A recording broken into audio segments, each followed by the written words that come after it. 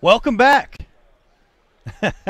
Pete Luzak here, 2017 iCast. Welcome back, guys. We are live from iCast, and I'm real excited right now. A good friend of mine. We fished together a long time, and I'm glad to have him here talking to me about some of his new baits. But right now, we got Freddie Boom Boom Roumbanis.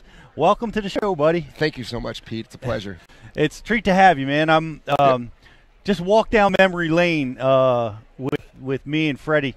What was it? It was Mississippi River. Was that the first time we roomed together, or was that the first year we roomed together? Yeah, it was the very beginning of my career. Right. And yeah, it was 2004. Is that what it was? Something like that. Yeah, 2004. And you wound up winning that tournament. 2000. Yep.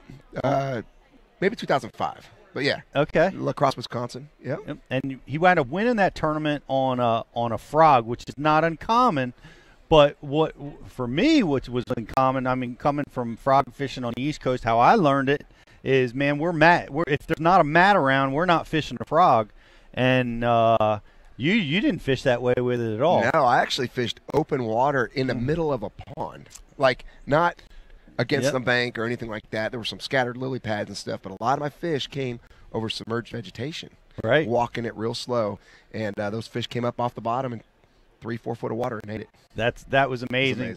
And you would think somebody like me would take that technique and put it right to work, but it didn't work that way for me. I'm like that was a mistake. He got lucky winning that tournament, and then we saw Rojas doing it and all the open water frog fishing stuff, and you showed me the way in 2004, and it took me too long to follow, but that was a great win. That was your first big win. Yeah, it really was. I was actually, I put all my eggs in that basket, went the FLW side, and Bass, actually did the Bassmaster Tour, and it just, I had so much to learn. I really did. I grew up in California. I grew up fishing Delta. I grew up frog fishing. That was my strength.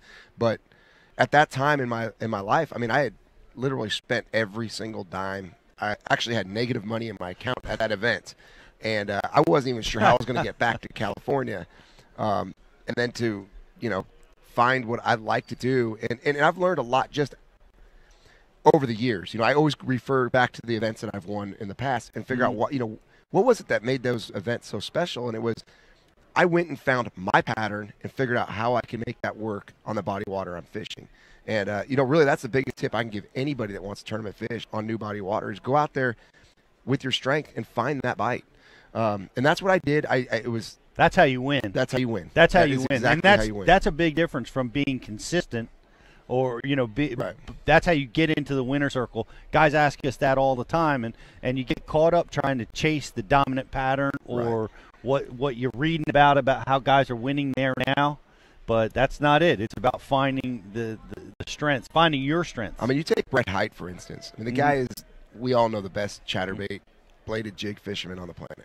He looks for that bite. And he looks for that bite, and when he finds that bite, he is the most dangerous angler on the water during that event. Right. It's when he finds it, and he's won twice back to back. When he went to Florida, he won, and then he went straight to the California Delta and won 2 FLW events, $250,000 in 2 weeks, and then we just saw it a couple years back when he did it again. It's just, you see these anglers like Kevin Van Dam cranking. You get on those deals that they know they're going to find that bite. Right. Yeah. Even if they can't catch as many fish as the other guy, but when they can get on that bite, they know they're the best in the world at it. Yeah. And that's it's interesting. One of the things I did, and this is an interesting study for any angler I think should do, is you go back and look at your successful tournaments or your successful days. If you're not a tournament guy, a lot of guys watching aren't tournament guys, but you go back and look at your most success that you've had, and you look at those techniques that you're using to have your best success. Those are your strengths, guys. Those are your strengths. Write them down. You might not even know it, but when you look back, you say, hey, every time I'm in the top 5, I'm flipping. Right, and for me, it's swimbait fishing and frog fishing. And the first 3 tournaments this year, I after the first 3 events, I was in 97th in the points. The next 3 events, I picked up a frog and a swimbait, and that is it. And I have moved myself. As a matter of fact, Darnell, the first day, I was actually into the Classic. Then I slipped because I had lost a couple big ones. But I'm now within, range of the Classic. So we got 3 That's big awesome. events ahead, and I know that I need to go and fish my strengths. And your strengths might apply. And I don't know, this isn't giving information, but the everybody knows that Thousand Islands is up. The water level's up. Something might happen up there in the shallows. We don't know, and that's certainly your Let's say strength. I finished 16th last time. Oh, you did? Yeah. Did you fish largemouth or smallmouth? I did. I fished both. A mixed bag. You fished mixed bags. Well, I am aware of 25-pound stringers of small or of largemouth being caught on Thousand Islands. It's certainly capable of producing that, and with that high water, it's going to be really interesting to see which direction guys go. To be able to be successful up there. And I mean, you're right. I mean, that place is such an incredible smallmouth fishery, and it really is an incredible largemouth fishery. So it's going to be fun to see what guys do to win. I'm just going to go up there and keep doing what I've been doing to get me in this moving forward progress of the season. So there's no secret what I'll probably be throwing. Well, we've got some on the table here, and we're going to be talking about them in just a minute. I just wrote a note. You catch a lot of lunkers, all right? Lunkers are big fish in the Derby, right? Whoever catches that, and you catch an unusually high amount of those. It is weird. Like if you took, I fished 4 Bassmaster Classics, and I don't fish a lot of them because I usually, you're swinging for the bleachers. Yeah. But of the 4 Bassmaster Classics, I got 2 big fish of the entire events. I fished 3 majors when we had majors. And of those majors, I have 2 big fish. Yep. So you take the 7, I have 4 big fish out of the 7 biggest tournaments I ever fished. Wow. So, there's something to be said, I guess. But a lot of it is, picking up the bait that's going to get the big bite. And fishing for, do you think that's fishing for isolated fish? Or? Yeah, I do think there's a lot to be said about that, too, and doing things a little bit differently, Those big fish get big for a reason, and I think you just have to do something a little different. And you have to have a tremendous patience, right, to be able to fish that way, to be able to endure those stretches. I can only imagine. Yeah. I mean, I'm assuming that you're having long stretches without bites. Yeah, and it knowing in the back of your head you can pick up a spinning rod and finesse some fish and not do that.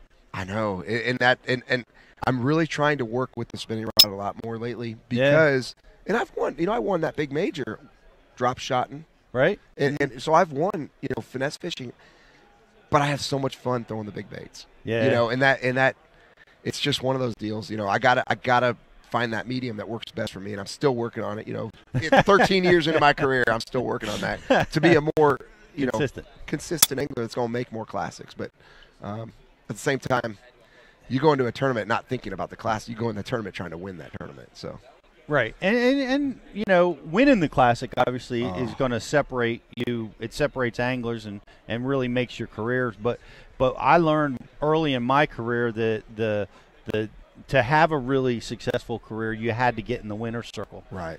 Being consistent, making checks, finishing a lot of high in the points.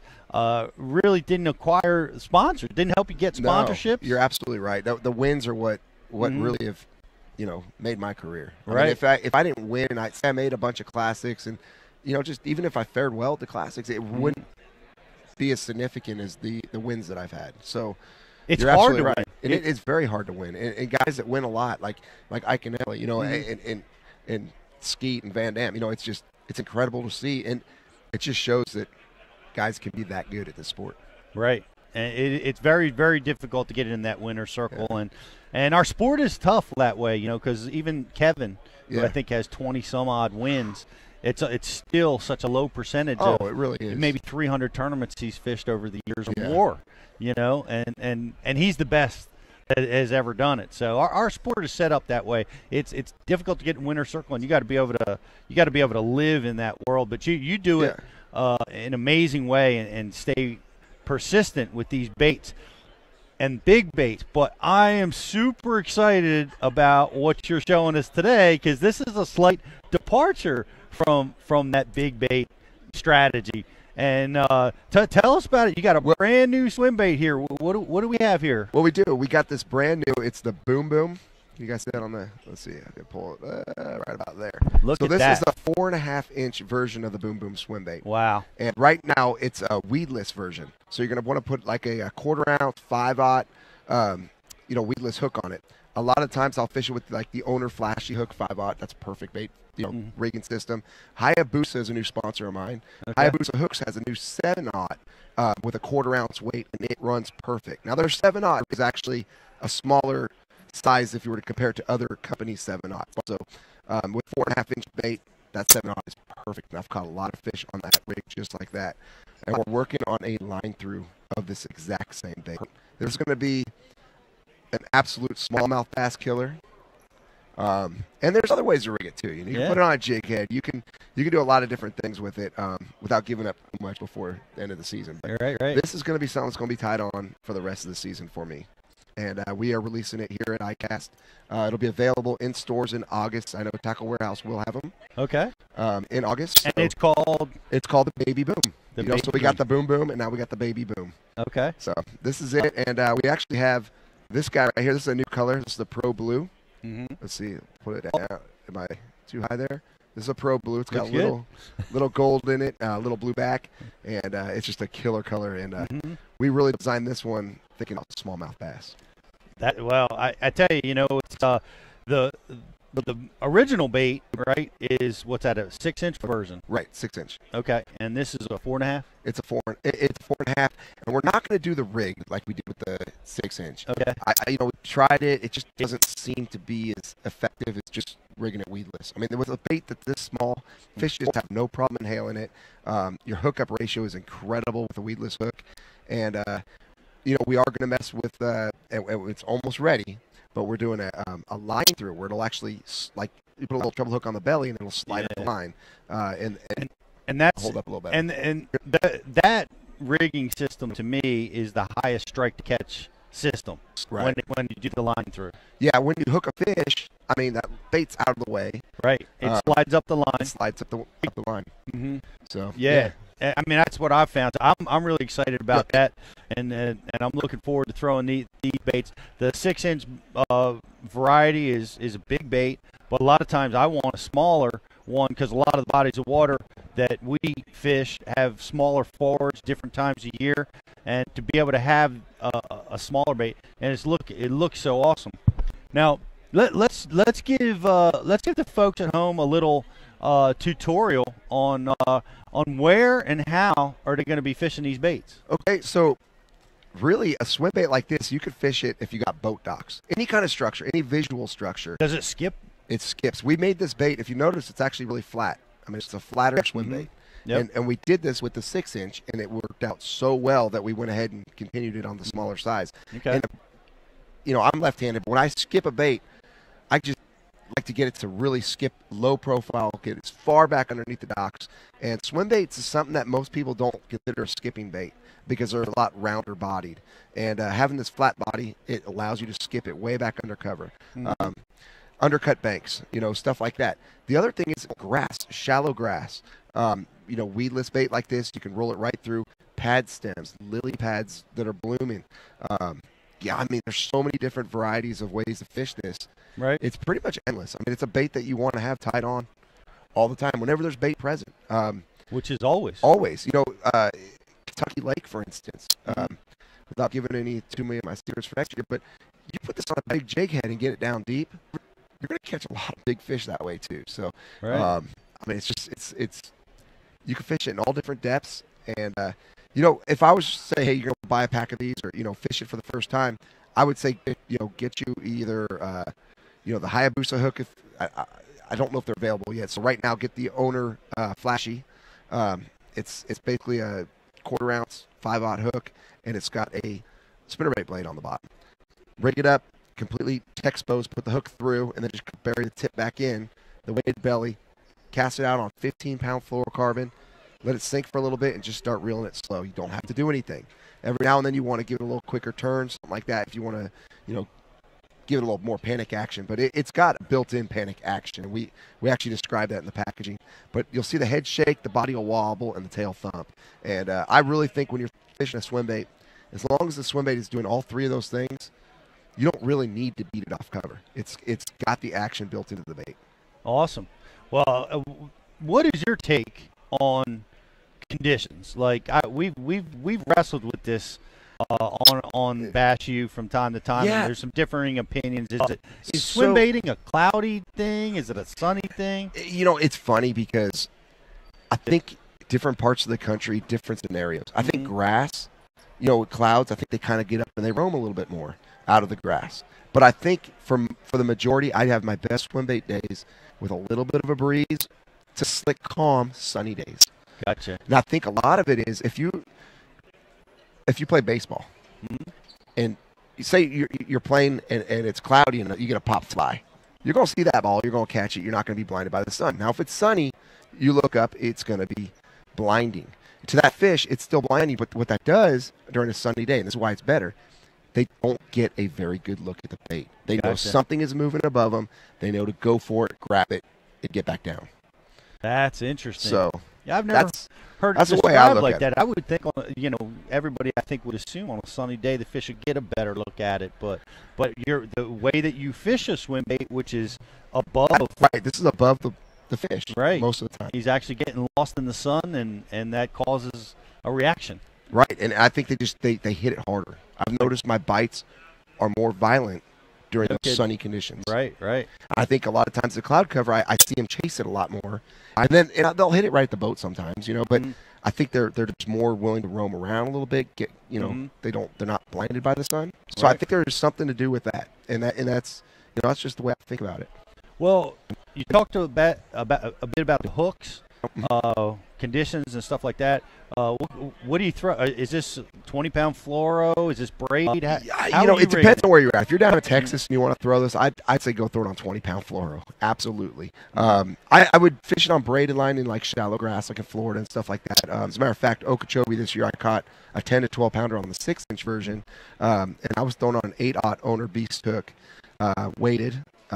It's a 3/8 ounce weighted hook. So make sure if you're fishing the 6-inch weedless boom boom, that is the hook. We literally designed, if you look at the nose, it goes around that screw lock and completely protects it so only your knot is showing. And it helps you cut right through all that grass. So I'll put that on a 50-pound braid. I'm using it on my crank launch iRod, which is a 7-11 rod. And I'm actually using a larger ardent reel, one of the big ones. It's a Magnum, and it has a larger spool capacity and braid. So I can just bomb this thing as far as, you get in that Hardy Pond area and just start winding that sucker and cut right through that grass. When they hit it, you just rip them right through that grass. That's how I caught. Actually, to this day, it may be my biggest swim bait fish I'd ever caught. I didn't weigh the fish, but it was between 10 and 12 pounds during the official practice. Wow. So awesome. It's pretty cool. I got some really good photos of it and everything else, and choked it, and it's a neat way to fish it. But I caught. It's funny because I had my video camera going. I had my Garmin Verb, and I got videos of me catching like undersized bass on the 6-inch version. It's crazy how you still hook them even with that big hook. Yeah. Well, and that's a misconception a lot of people have is the big swim baits a lot of times catch little fish. Yeah. It just depends on the forage base. That's right. That's right. And down there it's predominantly golden shiners, and you get around those bigger ones, and that's where the bigger fish are going to be. And I really think those fish in those big grassy areas, I think they move around in wolf packs. Yeah. Because it seems like when I start getting bit, it's this one area just over and over and over again, and you just got to keep them lit up, and you catch them while you can, and then you go hours without a bite. And I just think maybe they're moving around in wolf packs, or the bait flies in their area, and you just happen to be throwing at the same time. Gotcha. Now, this is a point of interest to me because there's some differing opinions on how and when to set the hook when you get a strike on a bait like this, whether it's exposed hooks or whether it's weedless. What's your take on this situation? Well, so if I'm not just bombing it out in the middle of the grass, I'll actually take it and put it on my frog rod. Okay. Cut my braid, put it on my frog rod, braid, and when you have that weedless hook, you get bite like a frog, set the hook like it's a frog bite, because you're going to be penetrating through a little bit of plastic, and the hook up ratio. You set right away. The first tap's like usually a bump, and then that second bump.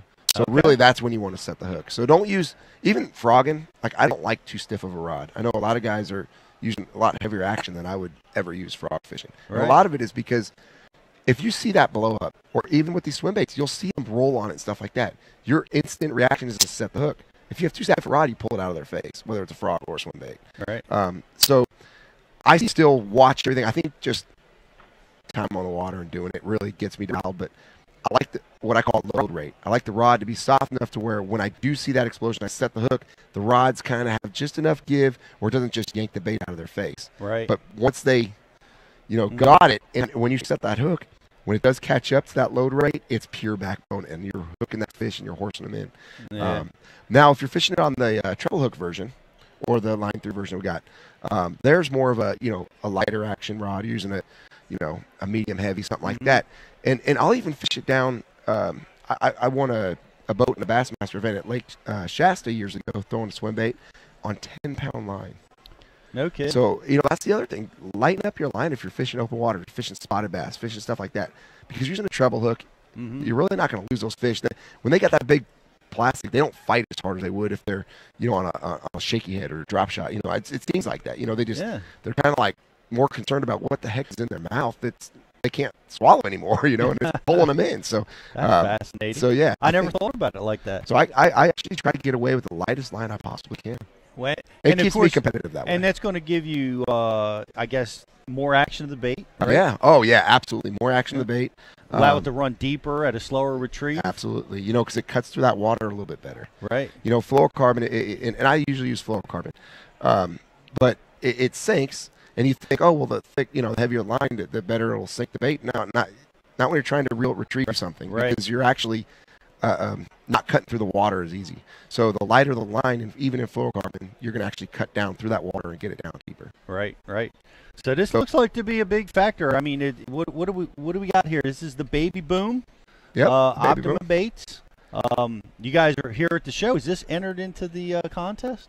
You mean the best in show? No, because it's a new size of the bait. It has to actually be an all new bait. Rules. But Optimum Baits does have a new Bill Lowen swim bait.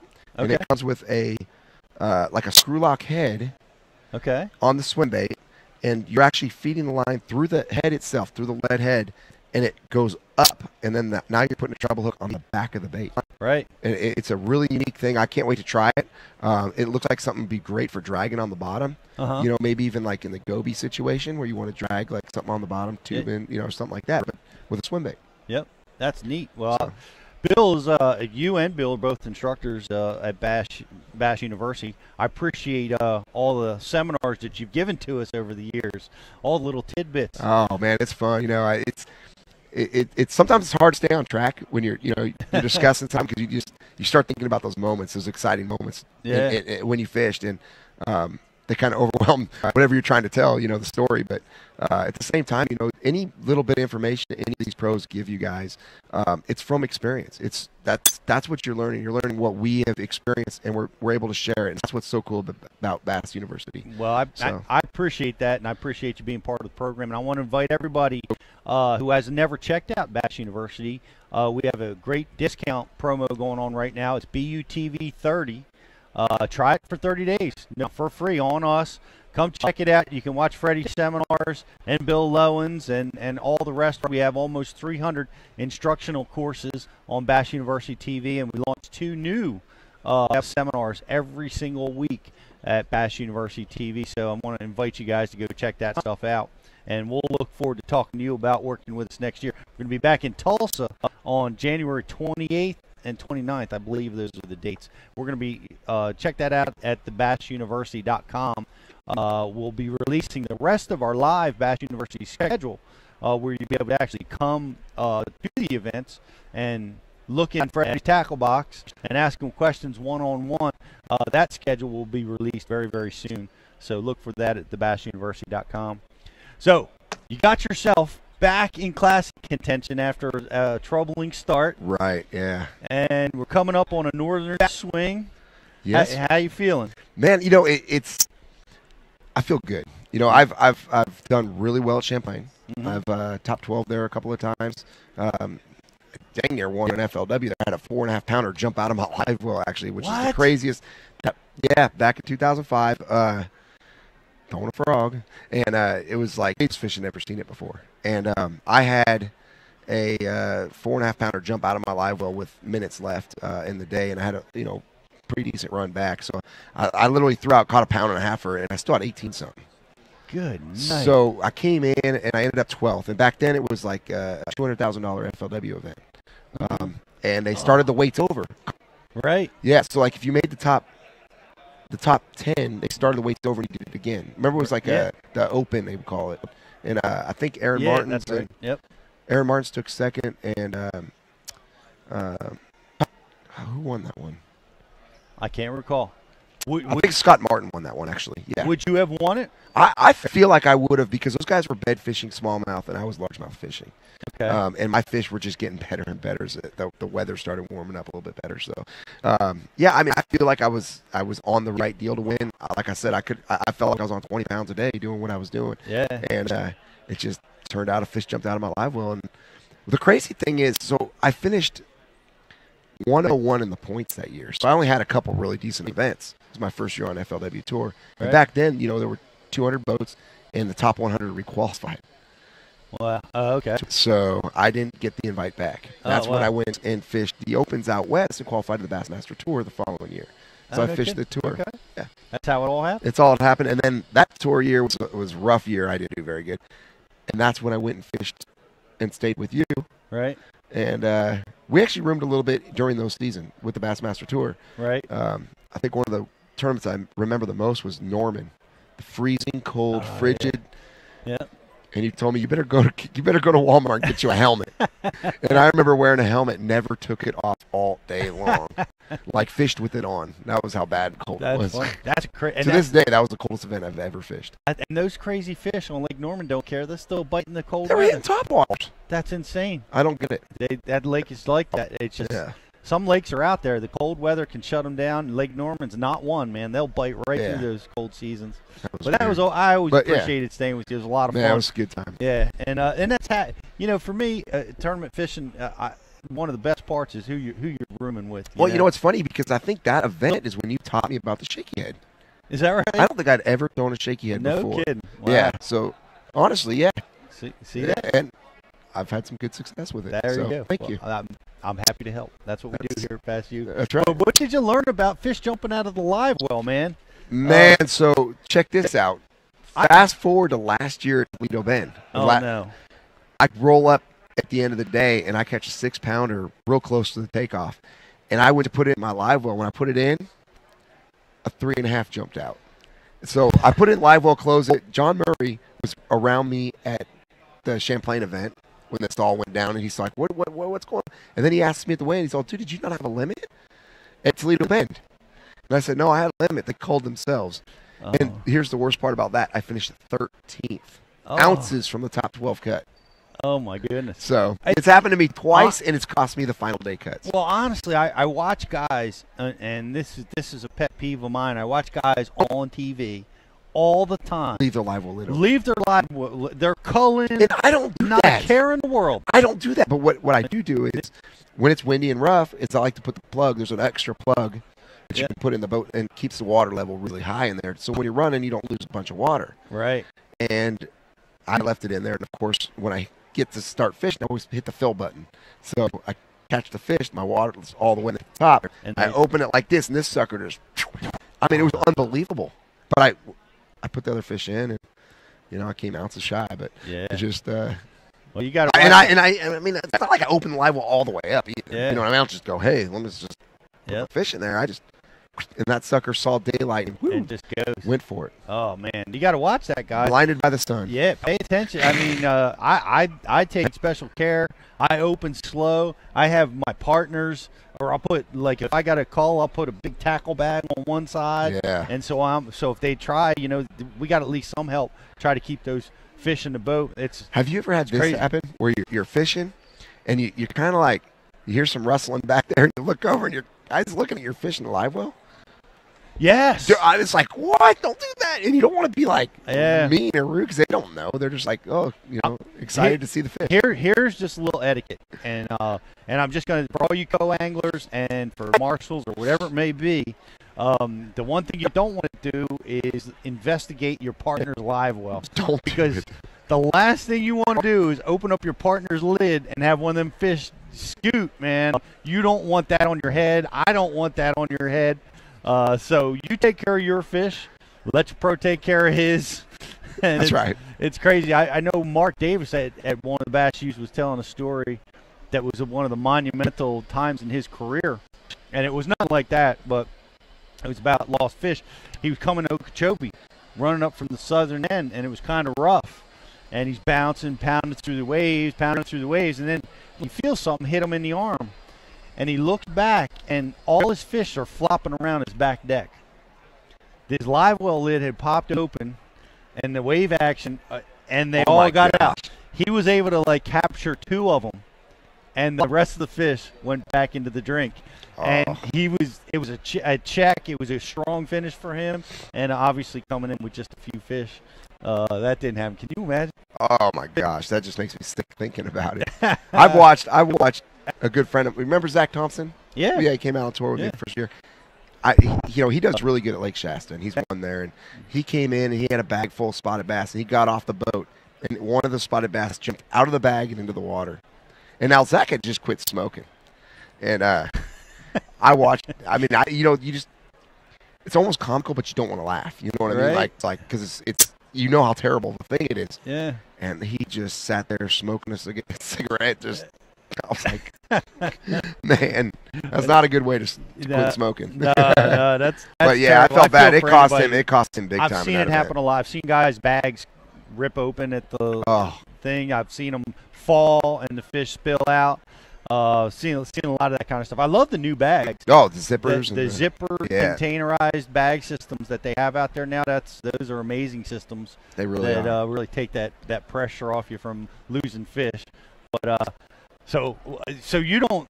Are you going to do anything differently now in your live wells? Are you going to stop filling them to the top? I mean, you got to stop this. I know. Fred, it's costing you money, man. I know. Fish care is such a big deal to me. So you want to get that fresh water. That's why you're doing it. Keeping that oxygen level in there. A lot of water in the live wells, and just occasionally one jumps out on you. That's it. I mean, it's not like it happens all the time. It's just happened twice in very critical moments of my career. I can appreciate it. But hey, how's the new house going over there in Oklahoma? Oh, dude, it's awesome. We did something different. We went and built a 60 by 80 metal building. Yep. It's got 4 giant garage doors, 16-foot drive boat truck right through. 2 full rigs, or you can put 4 boats in there, several cars, whatever you want to do. But then you open that door and you're into another metal building that we pushed against it and built a house in the metal building. Oh. And it's so unbelievable because people come over, where's your house? And you're like, just go in that door. And they're blown away because my wife actually designed it. And that's it's highly super, unusual. I've never heard of anything nice like that. Layout. And I mean, it's beautiful. It really is. And we're in the middle of 40 acres and kids can go out and ride their bikes. We got a shooting range right in front of our yard, right in front of the house. And we got a pond right there. The kids can fish. And it's just neat. And then, I'm only 5 minutes to one of the nicest launch ramps at Darnell. Nice. So I can literally pull my boat out of the water, drive home without really ever hooking it up. Excellent. Yeah. Well, I got to see some pictures of the man cave. Yeah, that's basically what it is. The fact that Julie, thank you so much, not only designed it, but approved this idea, and we made it happen. Now we're going to build a house eventually. This is going to be a guest house because it's only a 2-bedroom place right now, and we got 2 kids, so they're sharing a room at the moment. But we are going to build a house. This will be the guest house. So when we have events or we want to do a media thing or if Bass University wants to come out, you got a place to stay. Outstanding. Yeah. I look forward to coming out there someday. Cool. Hey, did you happen to drive down here? No, I flew. As a matter of fact, that was a nightmare. I was supposed to go to Houston. They moved me to Chicago. I got in at 1 a.m. I was like, we got some Bass University gear. We were hoping to get you to haul back to Oklahoma. Oh man, I love that. Yeah. But we'll send it on the plane with you. Okay. Hey man, but congratulations on the baby boom. Thank you. Great little awesome swim bait, and wish you the best of luck the rest of the season. Get it back into that classic number 5. I appreciate it. Catch another lunker for us, and we'll be pulling for you. And I want to thank you again for being here with us, being a Bass U speaker, and I guess we'll see you out on the Elite Trail this year. Sounds good. All right. Thank you so much. I appreciate it. Best of luck, Thanks, buddy. Pete. We're going to wrap it up here. We're going to take a little bit of a break. The Carpenter's going to tell us what we're doing. I think we're taking a break. What are we doing? We're going to take a short break. Okay. And as soon as he gets out of his business meetings trying to rule the world, Boyd Duckett will be here. And right after Boyd Duckett will be Bradley Dortch. Outstanding. Pete. Rookie of the Year, FLW. And Bradley coming up. That's right. And I'll get you a 5-hour energy. You're going to need it, bro. Yeah. 5-hour energy. Come on, Boyd. This is priority number one. Bash University Live. Look forward to talking to you, buddy. We'll be seeing him real soon. And check back with us. Maybe 10, 15-minute break. Bash University Live. Thanks, Fred. Thank you.